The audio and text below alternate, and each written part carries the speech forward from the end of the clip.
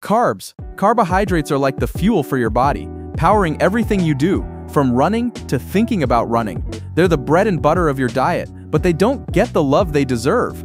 Okay, let's be real. Carbs get a bad rap. You've probably heard someone say, "Oh, I'm cutting carbs to lose weight." Well, that's like saying, "I'm cutting oxygen to breathe better." Carbs are literally the reason you can function, the reason you can run around chasing your dog, or even just stay awake long enough to watch Netflix without face planting into the couch. They're not the villain in this story, they're the unsung hero. When you eat carbs, your body breaks them down into glucose, which is just sugar, and your cells gobble it up like it's the last slice of pizza at a party. But not all carbs are the same, like how not all pizza toppings are made equal. You have simple carbs, which are like a quick burst of energy.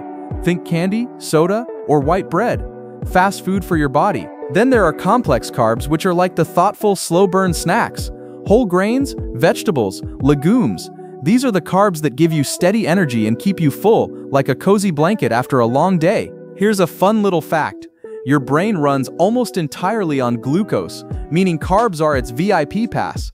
Without enough carbs, your brain starts to throw a tantrum, kind of like a toddler who's overdue for their nap. You're sluggish, irritable, and forget why you walked into the room.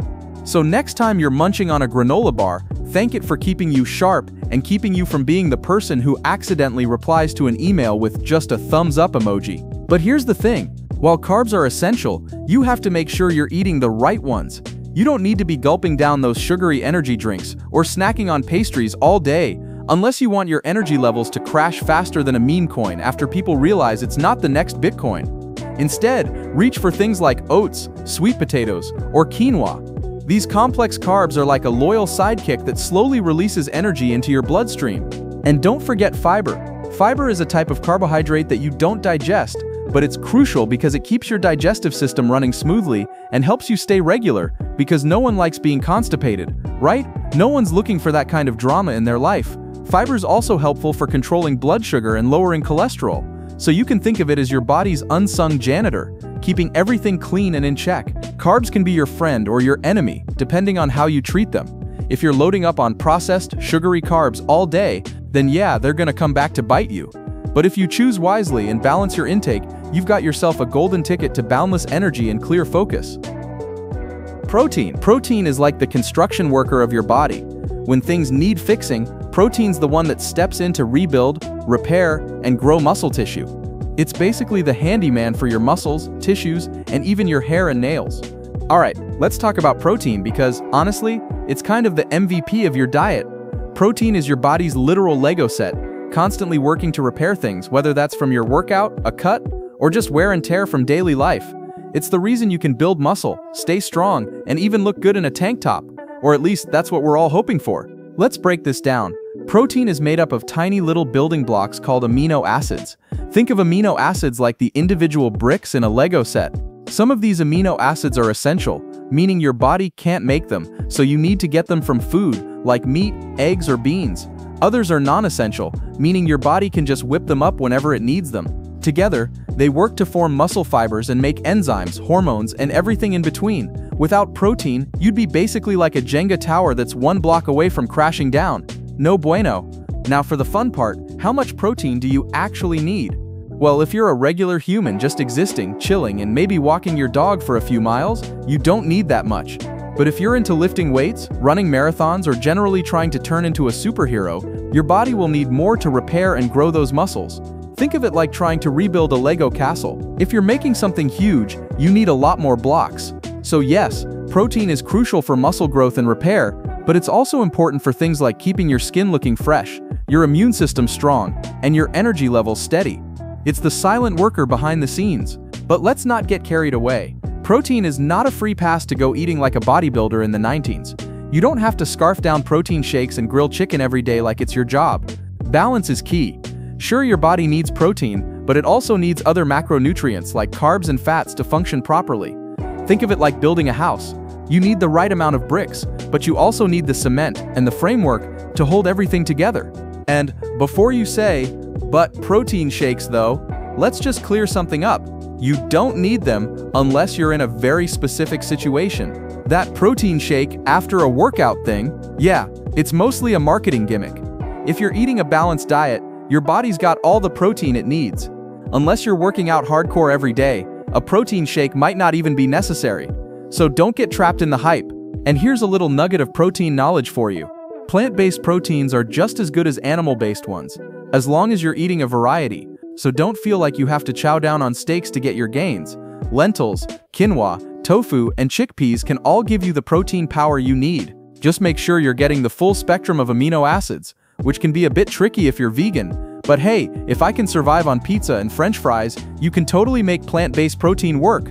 To wrap it up, protein is the quiet but essential player in the body's daily repair and growth cycle. Don't fear the protein, embrace it. Eat the chicken, the eggs, or the beans, whatever makes you feel like you're flexing in front of a mirror. Your muscles will thank you. Fat. Fat is like the cozy blanket your body needs to stay warm, but also the sneaky villain in the corner, waiting to make you uncomfortable if you don't handle it right.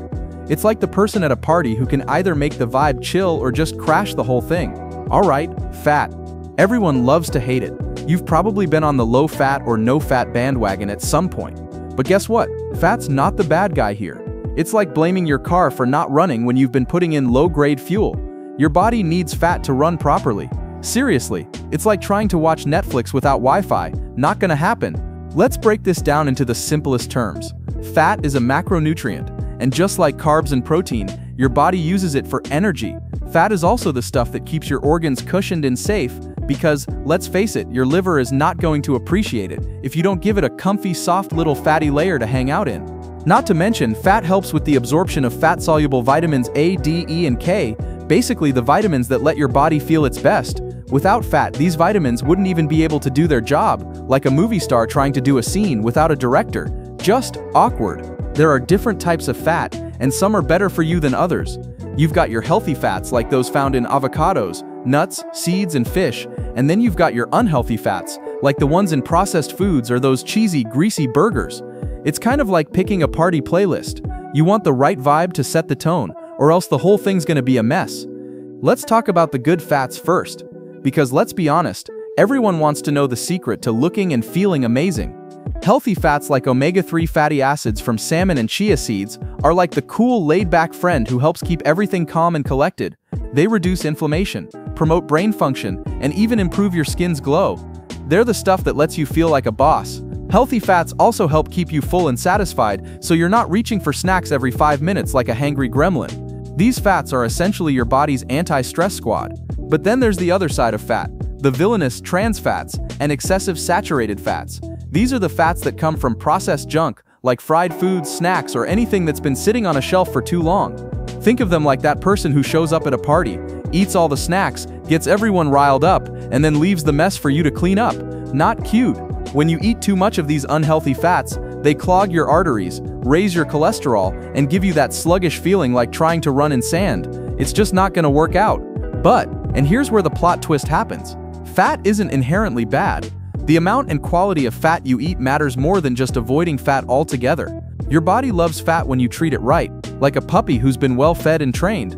But it also can turn into a disaster if you're feeding it junk food all day. If you find yourself eating more healthy fats, hello avocado toast or a handful of almonds, and less of the junky stuff, your body will thank you by functioning at its best. Oh, and let's not forget about fat's true calling. It keeps you warm. You know that shivery feeling you get when you're cold? Well, your body uses fat to keep you warm like a high-quality winter jacket. It's the insulation that keeps your organs comfy when the temperature drops. Fat's not just a storage unit for energy, it's an essential part of your survival strategy. To sum it all up, fat is an important nutrient for your body's overall health. It's the thing that keeps you warm, keeps your hormones in check, and gives you that nice long-lasting energy. Choose your fats wisely, and don't shy away from them like they're the plague. Get in those good fats, and skip the ones that make you feel sluggish. And if you ever need a reminder, just look at the avocado. It's basically nature's way of saying, "You're welcome."